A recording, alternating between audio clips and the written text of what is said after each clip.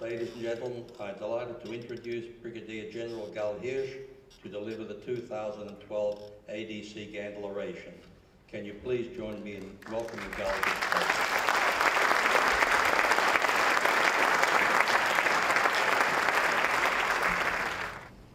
Thank you, John. Good evening, ladies, gentlemen, distinguished guests. It is my honor and privilege to be here with you. Australia is always a good place to visit, and I always feel among friends and family here.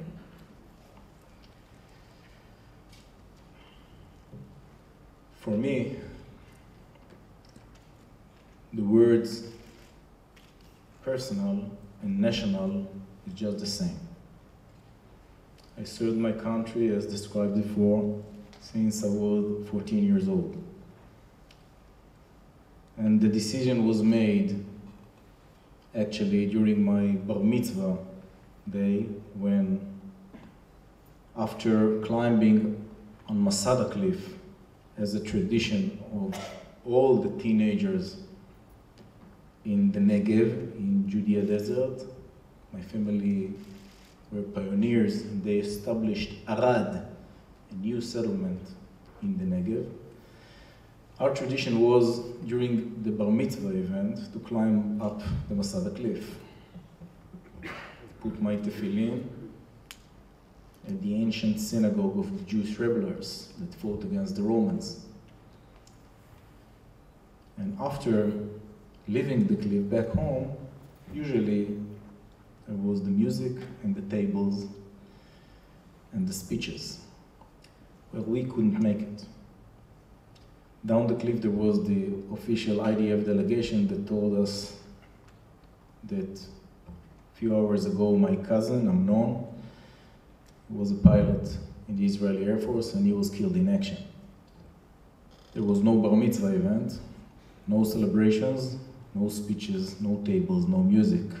We were all running to the funeral, and after 7 days of mourning, I found myself in the recruiting agency of Beersheba, the closest big city to Arad, asking to recruit the military academy, to pass the screening process, and to follow Amnon's footprints, to take the torch and to continue.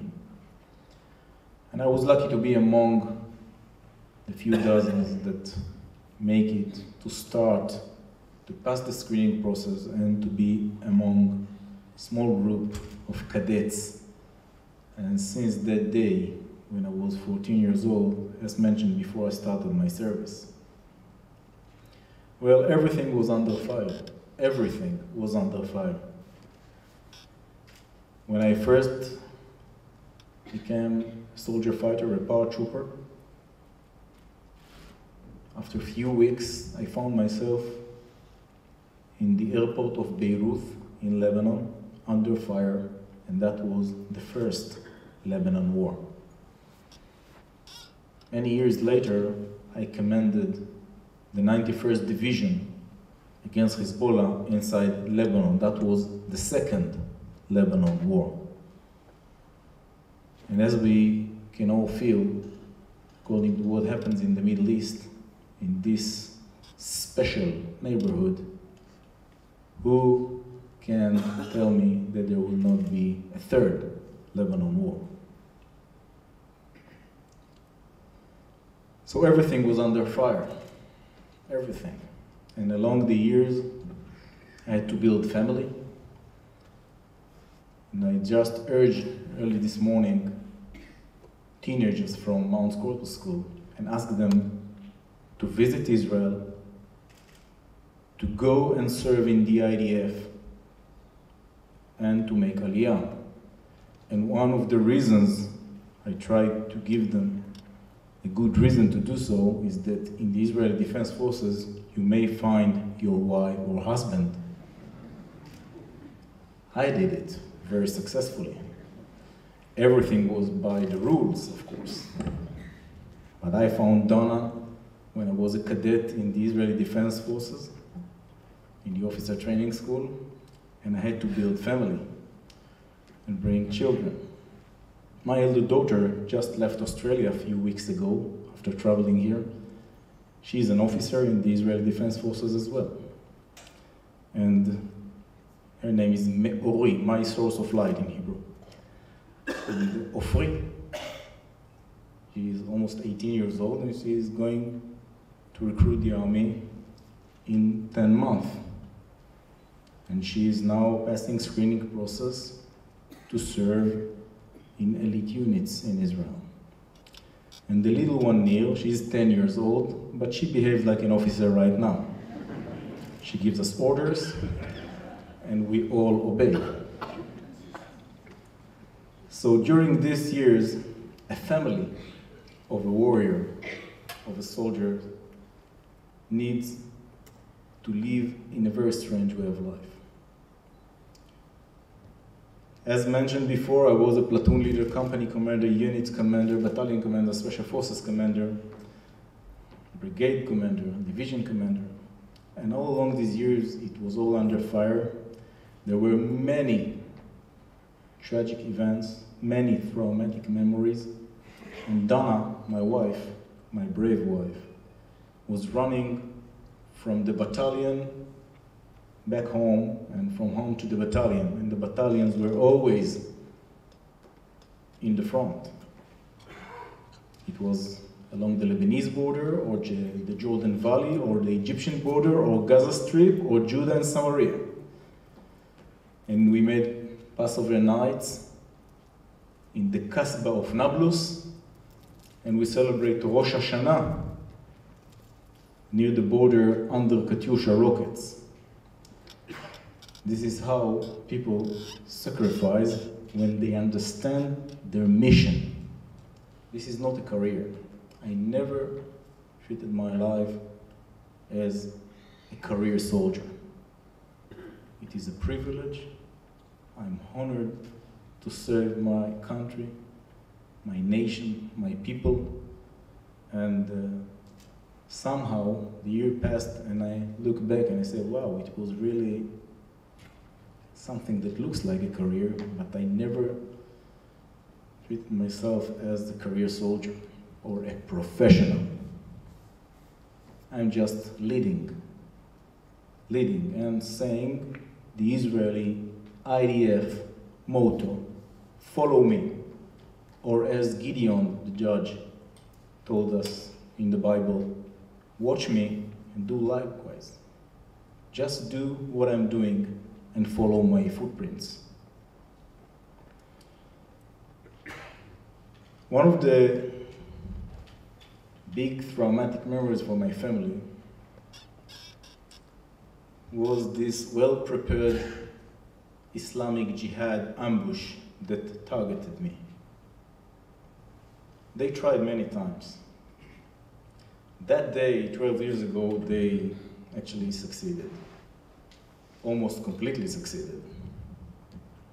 I was badly injured in that ambush north to Ramallah, and I was sent back to hospital, 2 months under intensive care in Hadassah Hospital in Jerusalem, and another 10 months of recovery procedure in Israel and abroad.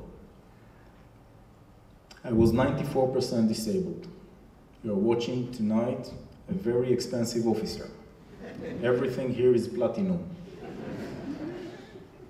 And really, you cannot see that you are watching now a 60% disabled officer, because I'm a very good actor, and you won't be able to see what happens here inside. Believe me, it is quite difficult to live when your backbone is broken, you have a severe head and brain damage, your teeth are completely broken, your nerve system is detached from the backbone, the lungs collapsed, the ribs are broken, and more and more and more. It all happened in that ambush, and I struggled for my life, and then I started to struggle to be back in the battlefield. I could not stand the idea that Islamic Jihad will win this battle. I felt terrible failure. How did I let them do that to me? National is personal. How could they succeed at all? I must be back. And when Donna pushed the wheelchair to the recovery department in Tel HaShomer Hospital in Israel, the professor is a well-known professor, expert with recovering soldiers, just took me to the interview.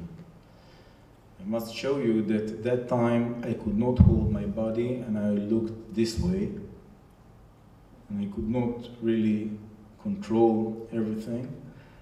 And he asked me in that interview to start the recovery procedure.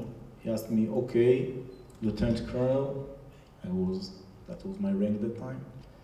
What are your goals for the recovery procedure?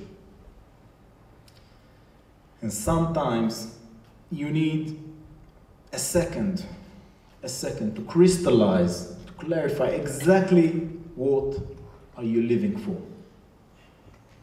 Because I was not prepared for this question. And my answer immediately was, Doctor, I want to shoot, to hug, and to write. He was shocked. He said, what do you want? Colonel, you are more than 94% disabled. Do you want to shoot, you say? I said, yes, I want to be able to move this finger. That's all. I want to use the trigger finger. And I must hug my wife and girls. And I must write. And to be able to sign on papers. Well, it was like hell, believe me. But after 10 months, this finger started to move. And I tried it and I understood that I can use my M1 rifle. And I was very, very happy. And I started to struggle and to fight against the doctors that did not want to sign any document that will allow me to be back to the battlefield. There was a general, today he's a Knesset member, General Mufaz. It was the chief of staff. He made the decision and he signed on the paper. He said, okay, you will be full colonel and you will be brigade commander. And I told him, look, General, I want to serve and to be back to the battlefield, but I want to be back to the area where I was ambushed. They should know that they lose, and I won.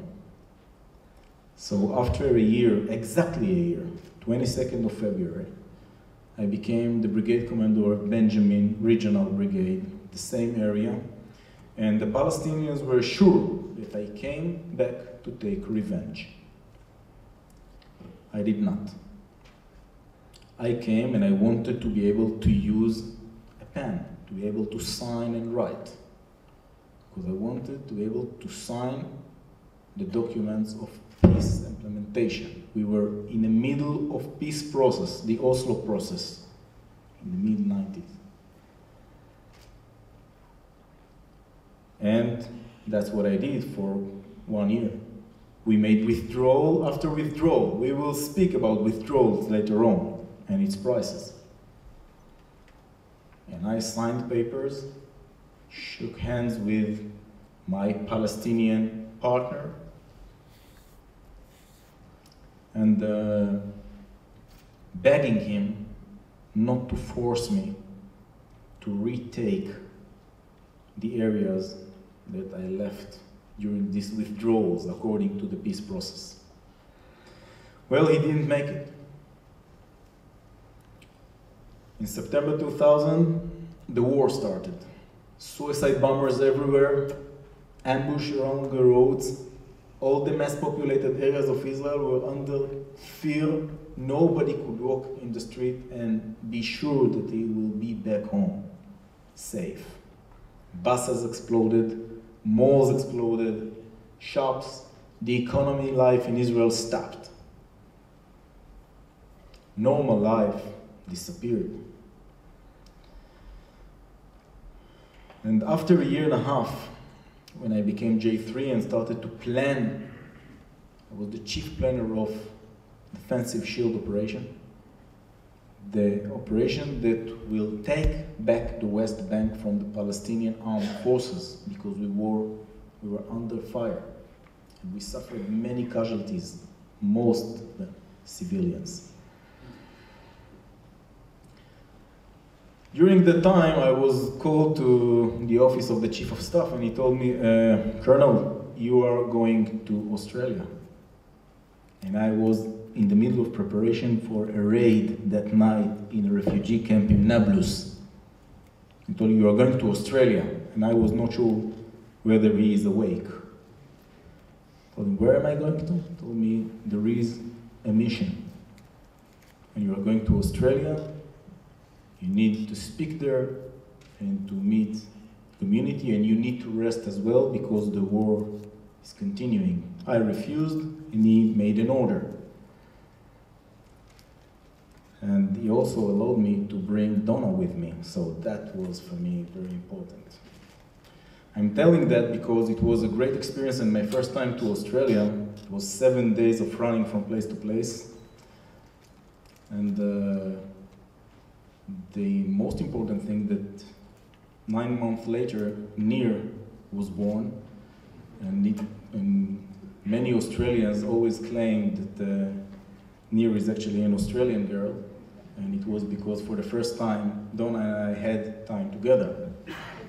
So thank you, Australians, for affording that. Just 2 weeks after I came back from Australia, Defensive Shield Operation was launched and started. And we took back the West Bank and actually could control. They have their own lives, but we can control security. And the economy is back and the normal life is back. And then I could go and be what I always wanted to be, to educate and to build the next generation of leaders for the IDF as the Officer Training Commander School. As mentioned before, I was also the commander of the 91st Division and fought against Hezbollah in the Second Lebanon War, and today I'm the deputy commander of the Israeli Depth Command. Actually, this is the command that is in charge of doing everything that I cannot speak about at all. Long-distance operations, special operation forces, and special forces missions behind the enemy's lines. And we will discuss it later on, what does it mean and why do we need long-distance capabilities.